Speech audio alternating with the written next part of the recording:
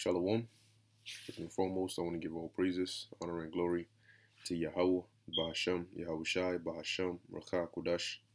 Double honors to the elders and the apostles of Great Millstone, and peace and blessings to the elect. All right, this is pretty much going to be like a little add-on.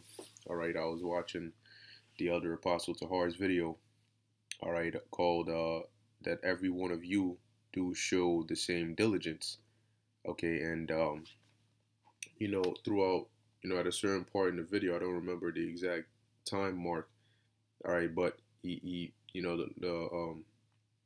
mentioned how, you have certain individuals, that are out there, they may say, well, oh, well, I'm doing the work, I'm out here, I'm out here, I'm laboring, but then he said, well, what spirit are you doing it in? All right, and that's, really where the focus of this lesson is going to be on is doing the work is one thing, but what spirit are you doing the work in? Okay, and that ultimately plays a factor. See, Yahushai, all right, our Lord and Savior said, all right, this was a statement that he made. All right, Matthew 10:22, he said here, and ye shall be hated of all men for my name's sake, but he that endureth unto the end shall be saved. So if you're going to endure unto the end, then the attitude or the spirit that you do this work in, that you labor in, matters.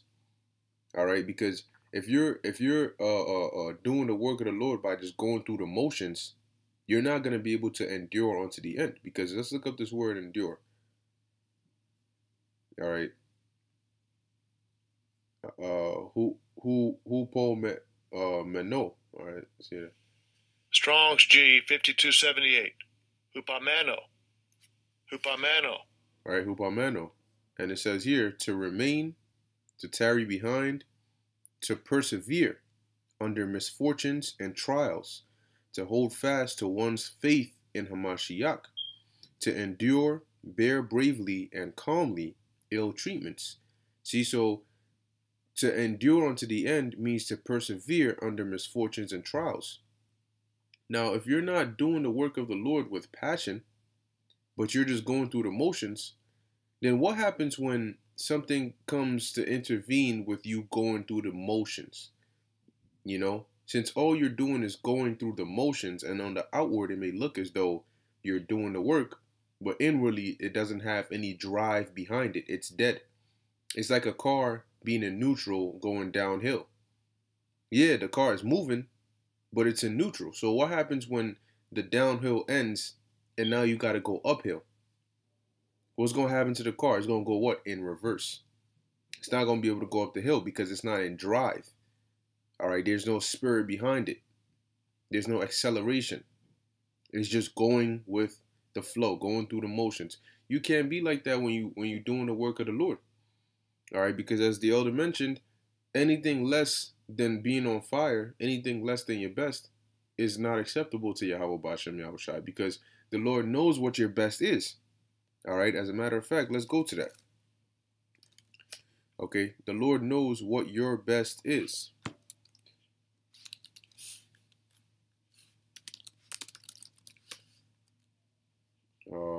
I know it's in the second Esdras. There we go, 16. All right, second Esdras chapter 16, verse 54. Behold, the Lord knoweth all the works of men, their imaginations, their thoughts, and their hearts. All right, so the Lord knows he gave all of us a measure of faith, a measure of the Spirit, and a drive. And he knows, all right, all of us and what level we are putting into this work. See, so when you do the work of the Lord, if you're not doing it passionately, you're not doing it willingly, you're doing it out of fear of getting a video done on you, or being cursed out, or being kicked out. All right, then so just because of that, you go through the motions. Guess what? Eventually, like I said, it's easy to go through the motions when the car's in neutral going downhill. But when the Lord throws an uphill, you know, in your way, you're not going to be able to go anywhere. You're not going to be able to go up the hill. And eventually the Lord is going to weed you out. You need to be passionate. That's how you endure unto the end. That's how you persevere through affliction. Okay? Because your hope, your passion, all right, your desire, your fervency, your fire to do the work of the Lord will not stop burning. It will make sure that nothing gets in the way of you and that salvation. All right? And that's a very important mindset to carry. Okay, the importance of this truth. Yeah, we do it. We're constantly talking about it, you know, and doing things that pertain to this truth. All right, so it may feel almost like second nature, but you can't let that put you in a complacent mindset. That's why it's important to study. That's why it's important to learn new things, to read constantly the scriptures, and to constantly meditate. You know, the scriptures mention about meditate continually. Hopefully I can find it. There we go. There.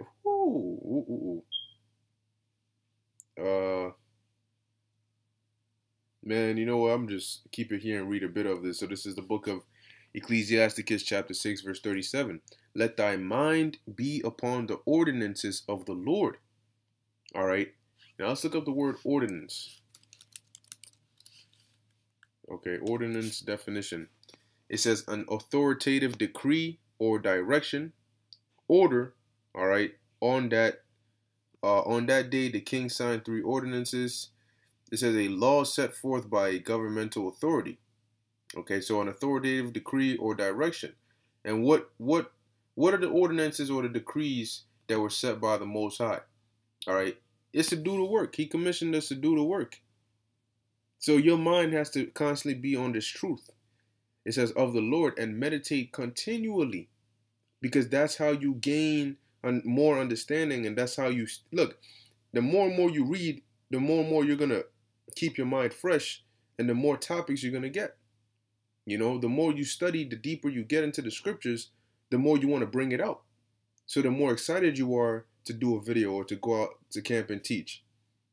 But if you're being stagnant, you're in neutral, all right, you're not reading, you're not studying, you're not growing, okay, then you're saying the same thing and you get tired of it. You know, just gonna go out there and do the same thing. But you gotta continuously be growing. You have to be active. How are living waters gonna flow out of your belly? All right, if you know what I'm saying, you're not taking in living waters. You know, you're not keeping those waters alive. Okay, and it's becoming stagnant. Then it's not going. Whatever flows out your belly, it ain't gonna be living waters. All right. I'm gonna jump down. This is a book of Ecclesiasticus 14 and 20. Blessed is the man that doth meditate good things in wisdom. All right. And the reasoneth of holy things by his understanding. Okay. All right. So now let's go back. So this is a book of 1 Peter chapter 5 verse 1. It says, the elders which are among you I exhort, who am also an elder. All right, because he's the head of the church. Right, so it says, and a witness of the sufferings of Hamashiach, and also a partaker of the glory that shall be revealed. Feed the flock of the Most High, which is among you. And feeding the flock of the Lord is doing the work. Okay? Because that's what the Lord told Peter 3 times. All right? Lovest thou me more than these? Okay, feed my sheep. So it says, taking the oversight thereof. Now let's look up the word oversight. Okay. It says episkopeo. Let's hear that. Strong's G 1983. Episkopeo. Episkopeo. Episkopeo, which says to look upon, inspect, oversee, look after, care for, of the care of the church which rested upon the elders, to look carefully, beware. Okay? And so a part of doing the work, all right, when you rebuke, exhort with all long suffering, is a form of looking over the flock, you know? So if some wayward doctrine comes out, you bring out the truth, and you direct the flock, hey, stay away from that, you know? And whatever the topic is, you bring out the truth on it. Okay? So that they don't end up, getting caught up in that snare. But you gotta, you know what I'm saying? It's all a part of doing the work of the Lord, man.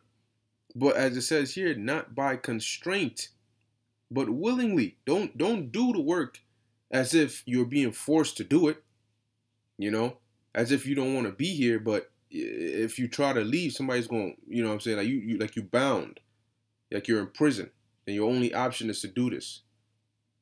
All right. If you don't want to do it, you don't have to do it. You're gonna pay the consequences. All right. But if you don't want to do something, you're not going to do it with your heart. You're not going to put your heart into it. And if you don't put your heart into it, it's not going to be excellent. And if it's not going to be excellent, then the Lord doesn't want it.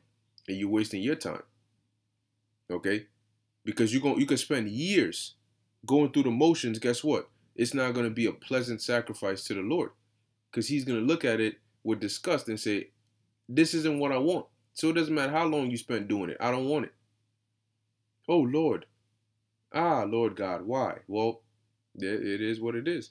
So as it says, not by constraint, but willingly. Because remember, we are an altar, making your body a living sacrifice. So when you go out there, all right, that's an altar. All right, and the works we do, that's where we make our bodies a living sacrifice unto the Lord. So if you're out there teaching, but you're not doing it willingly, then you're not going to be an appropriate sacrifice unto the Lord. But when you're doing it passionately, you going into this, you going into that, you breaking it down, you could tell that you want to do it. You could tell that you're happy to be doing the work. You could tell that, this is, you know what I'm saying, this is where it is. It's contagious. Even if you don't want to talk, the Spirit will jump on you and you'll say something. Because you just can't help it. It's your nature. It's where you thrive. Guess what? That sacrifice is going to come up to the Lord. And he's gonna smell that desire, that passion, that zeal, that fervency, okay? And he's gonna be joyous, and he's gonna say, "Yo, keep increasing that, man. Keep building up that individual. Give, you know what I'm saying? Make sure they're good, because I like this. I like this sacrifice. I like this drive. I like this energy that they come with. To see somebody going that hard for you, for your work, hell yeah. Keep them going. Push them. Okay? But if you out here, you feel like there's somebody dragging you here, Lord gonna look at you like, what's his problem? See, you got to remember, the Lord, he's not charging you for, the air you breathe. You have food to eat. All right? You have a roof over your head. For the most part, brothers are able-bodied. You can speak. And the Lord has a hedge over us that protects us from majority of the things of this world. Okay? So if he, he's doing all that for you, keep you out of harm's way, all right, things that you may not even know, and he requires you to do this work for him, and it's like trying to gain employee benefits, but you're not really doing the work of an employee. What's going to happen to you? You're going to be fired. But what happens to that employee that comes, they're eager to learn, when they're taught, when they're corrected, they go ahead and they do better. They're going to keep going up the ranks. They're going to keep going promotion after promotion after promotion, because whatever position they're put at in that job, they excel at it. You know why? Because even if they don't have any natural talent for the job, their desire to learn and grow and to do better, all right, will raise them up. It'll push them to accomplish the task that they've been set to accomplish diligently as well. And then the higher ups are going to see it, and they're going to keep promoting this individual till this individual gets up there. Okay? Because they willingly want to do the job. Okay? You don't got to force them. You tell them once, you don't got to come back and see if they're doing it, because you told them they want to do it themselves. I don't got to come back and keep checking on you, because you're going to check on yourself because you want to do it.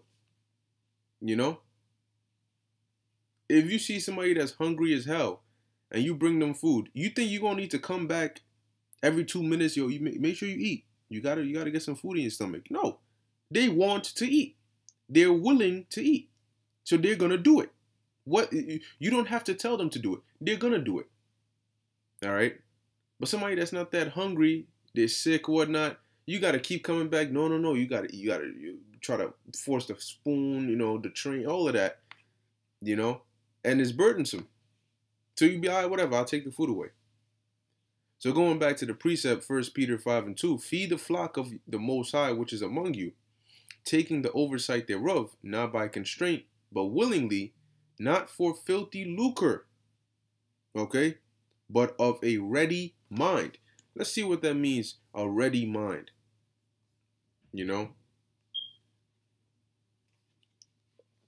Willing, with alarcity. Let's look that word up. All right, that energy. Alarcity. Look at that. Brisk and cheerful readiness, eagerness, willingly, enthusiasm. All right, that's what it means to have a ready mind. To be constantly ready to do the work. That enthusiasm when you and hey, now we all have our days. Sometimes you may just be feeling slow. But if you are sincere about this word, all it takes is 1 or 2, 3 precepts to come out, and guess what? Whatever you were feeling, whatever had you down, whatever slowness you felt, once you start getting into it and the spirit jumps on you, your fire is going to ignite. And you're going to go right into it. It gotta be like that, man. Getting into the scriptures has to be like pouring gasoline on a small fire, and then the second you pour, boom, just like, just inflames that small fire. That's what the scriptures got to be like, but you got to have that fire burning in your spirit ready. Okay. It says, neither as being lords over the Most High's heritage, but being ensamples to the flock. Okay. And when the chief shepherd shall appear, ye shall receive a crown of glory that fadeth not away. So if you want that crown, you gotta do the work willingly. That's how you're gonna give all diligence, all right, to make your calling and election sure. If you give all diligence, you gotta be doing it willingly. Because if you're not doing it willingly, you're not giving all diligence. Okay? A diligent mind is not being dragged. All right? A diligent mind is ready and eager, a ready mind, a larceny, okay, energetic. All right, now moving on. This is the book of Philippians 1:15. It says, I'm gonna just hit this verse. Some indeed preach Hamashiach, even of envy and strife, and some also of goodwill. Now, you think if you preach in the Lord of envy and strife, that he's gonna come and give you a good reward? No, you got to preach the word of the Lord of a good will. And that's why the Lord said there's going to be some people who, when he comes, they're going to say, Lord, Lord, let's get it. I'll open a new tab for it. All right, they're going to say, Lord, Lord, Lord, Lord. Oh, that's a lot. Have we not prophesied? There we go. Matthew 7:22. 21 actually. Not everyone that saith unto me, Lord, Lord, shall enter into the kingdom of heaven. All right. Now, what this means is that this doesn't mean that if you are not of the elect, okay, that you're not gonna be in the kingdom. Everybody's gonna be in the kingdom, but there's a certain level. Okay, there's gonna be a different rank, authority, okay, as well as you're gonna have when you go into Revelation, the 20th chapter, it expounds on that. All right, those that are gonna go into the kingdom the first go around, all right, to build the kingdom, be there to witness the kingdom being built up and so on and so forth, and those that are gonna be born into the kingdom. All right, it says, but he that doeth the will of my Father which is in heaven. So those that enter the kingdom meaning are going to be those that are going to be the first ones into the kingdom. All right, the first ones, all right, from that transition, okay, which is going to be the elect of the nation of Israel. Okay, it says, verse 22, many will say to me in that day, Lord, Lord, have we not prophesied in thy name? Right? Remember, they preach Yahushai for strife. It says, and in thy name have cast out devils, and in thy name have done many wonderful works. Then will I profess unto them, I never knew you. Depart from me, ye workers of iniquity. So why are certain people who have prophesied in the name of the Lord, right, who have cast out devils in the name of the Lord, have done wonderful works in the name of the Lord, why would the Lord reject certain people like that? Because going back to Philippians 1 and 15, there's some who do preach Yahushai, but they do it of envy and strife. Okay? So if you're not teaching the word of the Lord willingly, but you're doing it of envy and strife, you're doing it for filthy lucre's sake, you're doing it lukewarmly, you're doing it by going through the motions, you're going to be rewarded by the spirit that you're doing it in. Okay? That's the main point. The Lord said he's coming back and his reward is with him to give every man according as his work shall be. And he's not going to judge your work just based on what your work was, but what spirit were you in when you did those works? Because guess what? If you're in a willing spirit, if you're on fire, you're going to do more works than somebody that's not on fire. Because how do you tell when somebody is is on fire? By their works. By their zeal, their passion, their desire. Now, though we've all been given a different measure, guess what? The Lord knows what measure he gave you. So he can tell if you've been hitting your quota or not. Based on if you've been on fire, if you've been fervent, or if you've been just going through the motions. All right? And the Most High, Bahashem Yahushai, do not expect anything less than your best. All right? Because they're not your friend, they're not your boss, they're not school, they're not your job. They are the most powerful beings, I shouldn't even say creations, beings, all right, in existence. Because the Most High, ain't nobody created the Most High. All right? But the most powerful entities in existence, and they require us to do a certain job. You're not going to get away with doing less than what they require. Hell no. And it's so bad that if you do less than they require, they're not just going to let you get away. You're going to get judged for that. All right? How's that for the fear of the Lord? You're dealing with a power that was referred to as Al-Ashad. All right? A demon, terrible, violent, scary power. Okay? Also known as Al-Ashadiyah, Almighty. Okay? So that's the power we're dealing with, man. Now, when the Lord shows favor to you, that's one side. But as the scriptures actually say it, is it Sirach 16? Okay, the Lord has mercy, all right, but so are his judgments. Let's see. There we go. Ecclesiasticus 16 and 12. As his mercy is great, so is his correction also. He judgeth a man according to his works. Okay? So, yeah, the Lord shows one side, which is, his mercy. And right now he's being long suffering. So people don't really see the mind of Yahweh Ba'ashem Yahushai at the moment. If you're spiritual, you can see it to an extent. But we haven't really seen the full mind of Yahweh Ba'ashem Yahushai, because he's being long-suffering right now. If you're doing good, you keep doing good.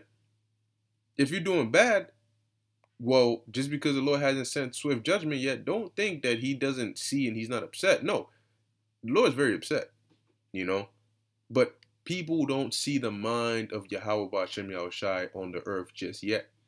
But when those judgments go out, you'll know exactly where the Lord is standing. You'll know exactly what he thinks about you. and how he feels about you and what you've been doing. So it's only a matter of time, man. It's only a matter of time. You know, it's only a matter of time. And you know, when you know, elders and brothers do videos, if you feel a type of way about that, you know, you feel like, yeah, this, that, and you're always saying the same thing. Guess what?